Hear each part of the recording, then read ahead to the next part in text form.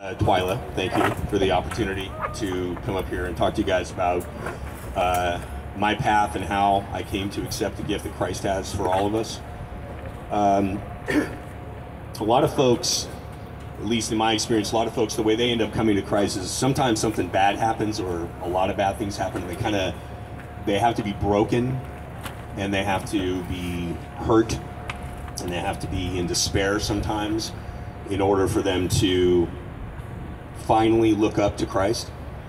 And I don't know everybody who's ever come to Christ, but I've got to imagine that that's a lot of folks, and that's how it ends up happening. In my case, it's a little different. I was raised in a Lutheran church, but I never accepted Christ till I was 31, and I'm much older than that now.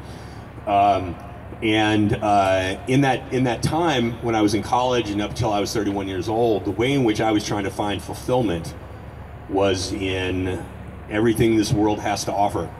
So I was trying to, do really well in school, trying to go to graduate school, trying to run marathons, trying to climb the face of Half Dome, trying to do a lot of real big things that are big things in this world.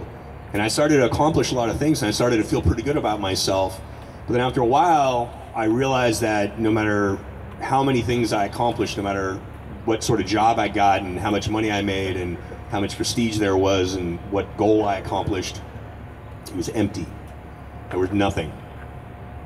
And so, and oftentimes people, I would imagine, go their whole lives and everything goes their way, and that's so distracting and that's so appealing and that seems to be satisfying, even though it's hollow, that they never have an opportunity to see Christ because they're so distracted by that. I feel blessed because despite all of that, at the end of it, I stood there with all of this great stuff and all this great resume, and I just sat there and thought, there's nothing here for me.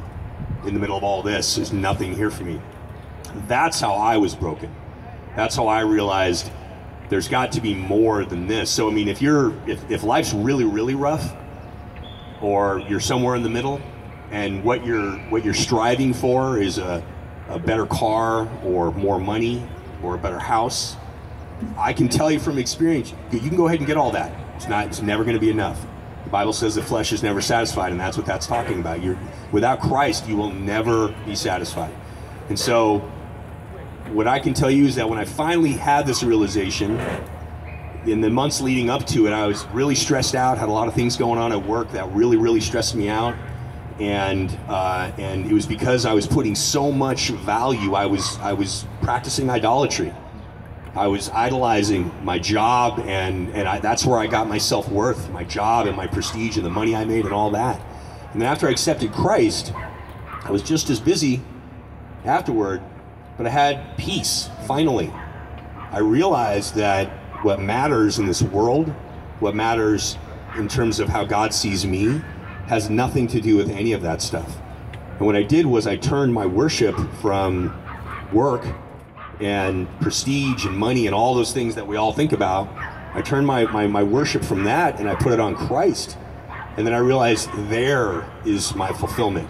There was no fulfillment before then, and it was just emptiness. And I can tell you, in the several years since I've accepted Christ, I'm like everybody else. I walk and I worship the world every once in a while. That still happens, and that's a battle that Paul says we're going to have for the rest of our lives until we die. Chris was talking about that. You're gonna be dealing with that, working on it, perfection till the day you die and you become perfect. But now that I've accepted Christ, I have the hope of that eternity. The day before I accepted Christ, there was no hope. There was nothing. I was just going to live this life, accumulate stuff, be important, and then die. And that was going to be it. And that was going to happen in the blink of an eye. Now that I've accepted Christ, I have an opportunity to look all the way into eternity, and I get to be with God forever. And I'm going to be perfect, and there's not going to be any pain. There's not going to be any suffering. There's not going to be any sadness, and that's all available to me now that I've accepted Christ. The day before I did, none of that was available to me. I had to say yes, and it's that simple, just simply saying yes. Thanks for the opportunity to share.